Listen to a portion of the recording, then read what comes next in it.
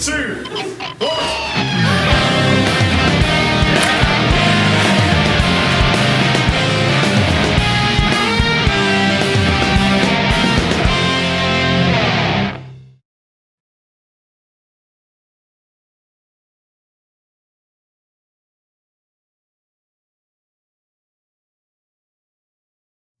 Hey everybody, I just want to say thank you for watching the Riff City videos on Rob's channel.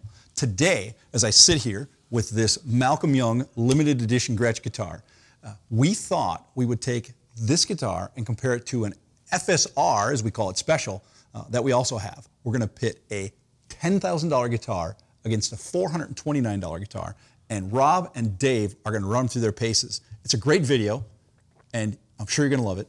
And once again, thanks for watching. Salutations, America. I am Rob Chapman. And I'm Dave Hollingworth. Dave, what are we doing today? I like the way that your impersonation of me is just a louder version of you. Yeah. Today, we have the illustrious brand Gretsch here at home, Riff City Guitar in Minnesota. New Hope today. And we've got two beautiful Gretsch guitars, both equally worth our praise and admiration, although they are on completely different keels with regards cost and price, which we'll talk about at the end of this video.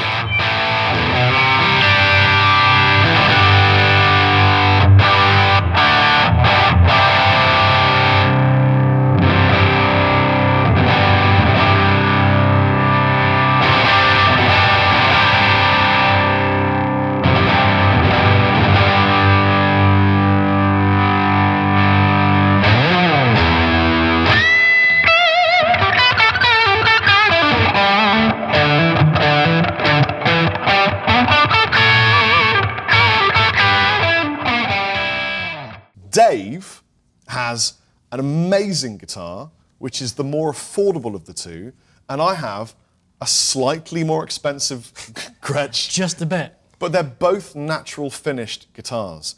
Now, this one has been banged up and dinged. It's not a second hand. It's actually a Malcolm Young signature. So every single tiny flaw, imperfection that's been lovingly added to this is intentional, Dave. Did you know that? I assumed and hoped so, given its price tag. Yes. And there are no imperfections or flaws on this guitar, which is the more affordable version. It's just perfect in every single way. It is. Or is it? Let's find out when we tone test the two Gretches.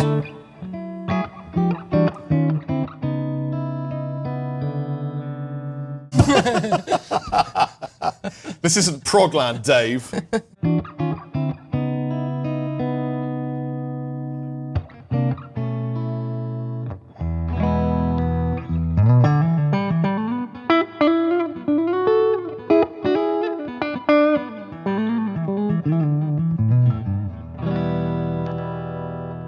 In the clean corner, David Hollingworth weighing in at hardly anything. Running through, what are you running through? What's your rig? I am running through this Sun 200S, which is like an old school amp. And I saw it here. It was a used stock that got bought in, and immediately wanted to plug it in. I'd like to recreate the sound that Dave made when he first saw the Sun amplifier. It was something like this. And what's on the floor, bro? On the floor, I am using a specular reverb pedal, which sounds wicked, and a Sir Riot drive pedal, although right now I'm not going to be using that. It was just in case I needed a bit of drive. I think I'm going to stay clean for the most part. And I've got a polytune down there as well to make sure that this affordable guitar stays in tune. Yes, the Sir Riot took me by surprise, to be honest. Yeah, they're great. Yeah, really good. Really nice. I'm using the stunning Victory Amplification Rob Chapman Signature Silverback and a Victory 2x12 cab. Dave obviously is plugged into this glorious and very bright orange PPC 212 2x12 cabinet. Indeed. Lending him some extra low end, not that he really needs it, with this ridiculous guitar. So I have the Gretsch Electromatic Pro Jet, which is in a natural finish, which is an exclusive finish, exclusive to Riff City guitar only. Ooh, it's special. You can only get it here. You can only get it here. Very interesting. And I think it looks awesome. It does. I really like it. Especially considering it's a mere $429. It's not fishwood. It is not a fishwood bass. It's not even a bass. The problem is, in the UK, we would say this is made from basswood, and in the States, they say it's made from basswood. But either way, this is a basswood, or basswood, chambered body with a maple neck. And it's glorious. I'm assuming this is rosewood. That fretboard is definitely rosewood. It's definitely rosewood. Maybe one of the last runs of guitars that are made of rosewood. Could possibly be, which is a really good reason to rush out and get this guitar. And what are those pickups, bro? So these pickups are blacktop Filtertron pickups. Yes. And because it has Tron in the name, you know they're going to be something. And anchored adjustomatic bridge. Anchored adjustomatic bridge. Are you enjoying all these words? It's like Gretsch has its own language. For this is like, I feel like I should have warmed up my mouth to be able to pronounce the spec of this guitar. Now, we are actually about to warm up Dave's mouth. Believe it or not, we have the wonderful Les on the way to Dunkin' Donuts to get Dave a coffee so that his mouth is warm. Which is essentially sugar. Yes.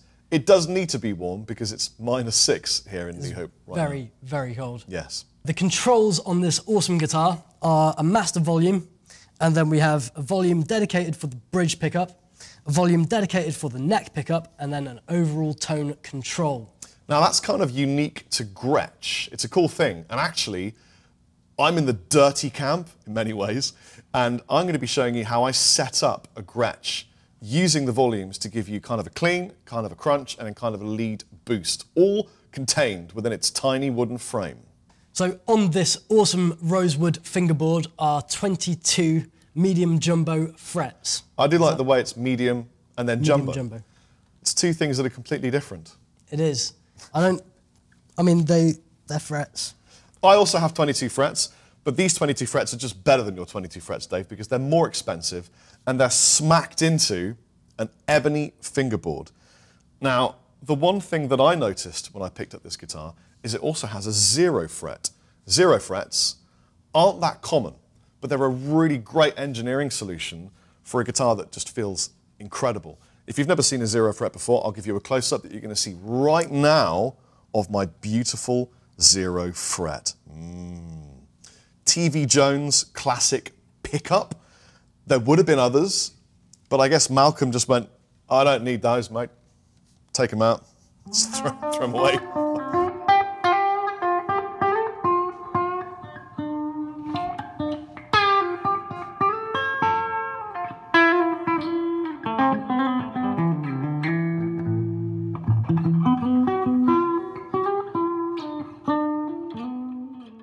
But this opens up a whole load of possibilities Where you could also take influence from someone like Phil X. Yes, and he puts toys in there. You could put action figures in there. You could put toys in It's there. just Let's face it. holes of opportunity. Yeah. Let's face it. If you're only going to buy this if you are a massive Malcolm Young fan. That's true. And if you do that, you're probably not going to put toys in the hole. Probably not. That's probably not going to happen. But you have the option. It's there. Yes. Many people will frown upon a guitar costing 10K. I would be one of those people normally. And I'm not going to say that I'm in the camp of the kind of guy that would spend 10K on a guitar, but I'm just going to give you the reason for why it's worth that much money. And when I say worth, that's a flexible term. What I'm talking about is that they made a guitar and then they had to turn it into an exact replica. Yeah. It's more like a museum piece that you can rock on, because every single tiny ding and scratch and burn mark, and I don't know what this is that he did or what that is, but every single tiny nuance, there's even like a weird impression here, is authentic to what Malcolm would have done. And what ends up happening is that it feels like you've played it for years. It feels like you've owned it for centuries, and it has a really unique tone. I suppose you have to consider that you have to have, to start off with, you've got to have, great guitar building. Yes. To build the guitar from the off. And then you've got to have a really skilled luthier that can actually do all of that replication. Yes. So precisely, and potentially mess it up and then have to build a whole new guitar. It's a possibility. It's absolutely a possibility. And so I guess all of that time comes at a price to such a highly skilled luthier, and that's got to be something to do with why it's costing so much.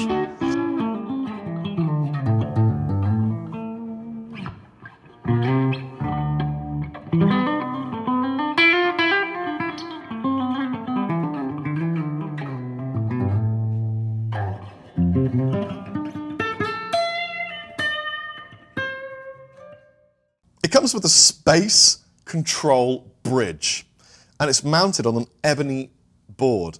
I don't know whether this would have been original to the guitar that he then obviously butchered and did stuff to, but it's really good, and it has this really interesting and unique tone. You can see here these they look like buttons or knobs. They're nothing. This is purely where he's removed things and then just like covered it up in a nice way. And I discovered a few interesting things with this guitar. The first thing is you've got loads here you can do with fairy noises. But more importantly, it's got a master volume, a regular volume, and a tone. But why would you want a master volume and a regular volume when you've only got one pickup? Well, I'm assuming it must be the placement of where it is before and after the tone pot. I think it's that, but also I think it's doing something to the tone of the guitar. So I also discovered a secret sauce thing. And I don't know how this works or why this works. I will never know the answer to this question. But if you turn both of the volumes off, but bring the tone all the way up, this happens.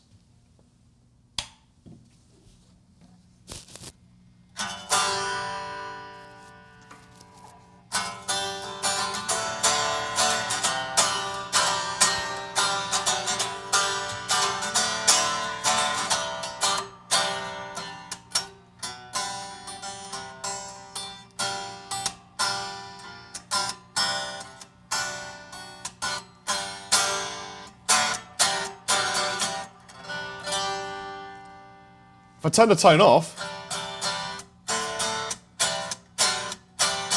it's gone. It's acting like a piezo inside the body. There's kind of like a bit of bleed going on. It's something going on. I don't know what it is. There are all sorts of weird, bizarre, and interesting gremlins. So, in terms of a finish, it's finished by skin, bones, blood, sweat, and tears. There's something about this guitar that I really, really like. I feel honoured to be playing it. Riff is one of the only stores that has this guitar left in stock. They made, how many did they make? 50. 50? How many are left? I don't know for sure, but I think 3 or 4. So, I don't know if you heard that, but they made 50 originally, and there were like 3 or 4 left going around. So this is kind of a rare guitar. Let's take a listen to how this sounds, and then compare it to Dave's more affordable project.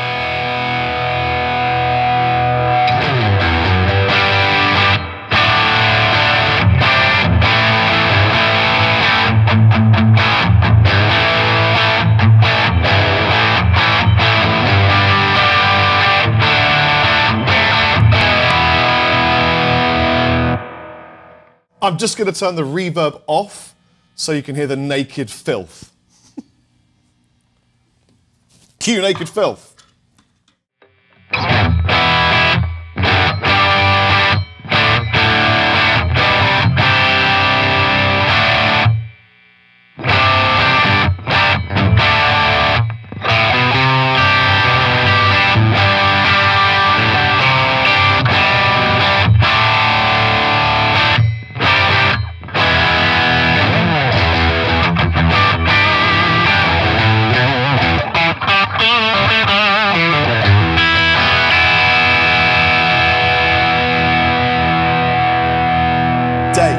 Let's take a listen to the Malcolm Young Through the Sun.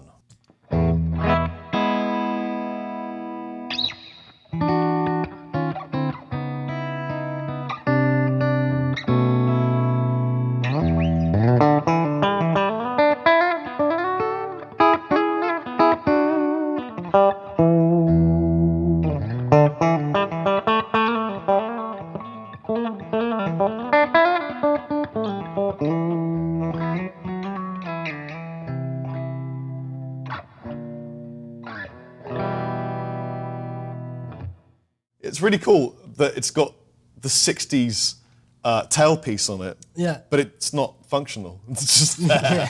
It's just there. It's just a thing. It's just a thing that's added to the guitar, but you just wouldn't use it because it's just not operating. That sounds great, clean. It does. I wonder how much of that is the sun. The sun is okay. So we can't do it because it's just too loud. This thing is an incredibly heavy and gainy amp, but it's just all the power valves. So it's all power. Yeah. So you really have to, like, if you just crank the volume, it gets really filthy. Yeah. Really, really filthy. In fact, we did crank the volume all the way up, and I was there to film it, or someone was there to film it. Yeah. I was using a Schecter, wasn't I? Was it full volume? Not quite. Right, it was close to full volume. Close to full volume. Yeah. But then obviously, you know, you turn the master down and you get this awesome, super clean, punchy kind of sound, and it's a great amp. Never turn the master down. What about some strummy chord things?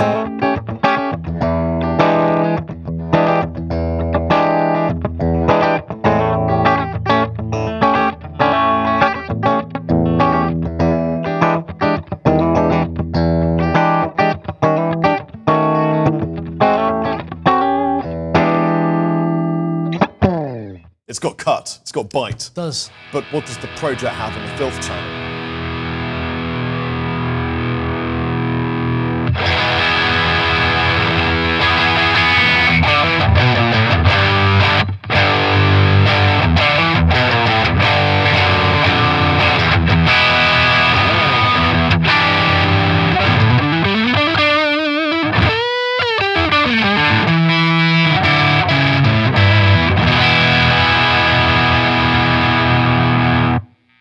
I mentioned earlier that I would teach you how I set up a Gretsch with this kind of configuration. This is what I do. I use the neck for kind of a clean. So bringing all the master. Just let it purr in, and then I bring all of the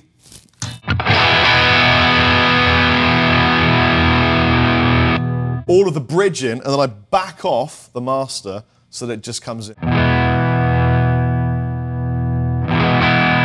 So now what I've got is I've got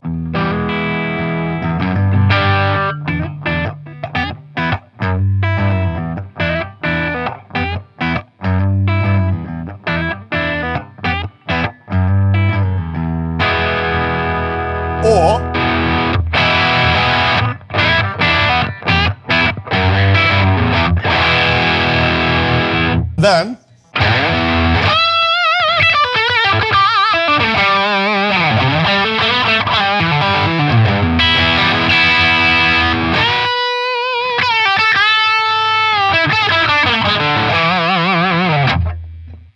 three different kinds of sound from one kind of machine. Indeed. It's insane. Dave, how does this sound to the sun? Put the jack on the floor. You put the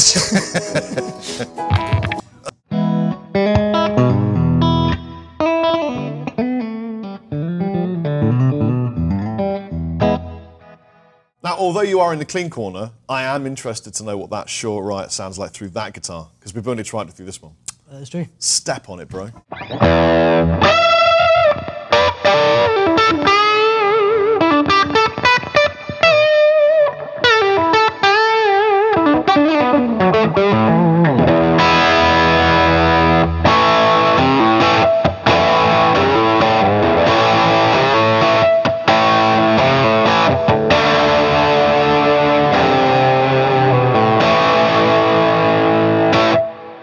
Wow, that's insane.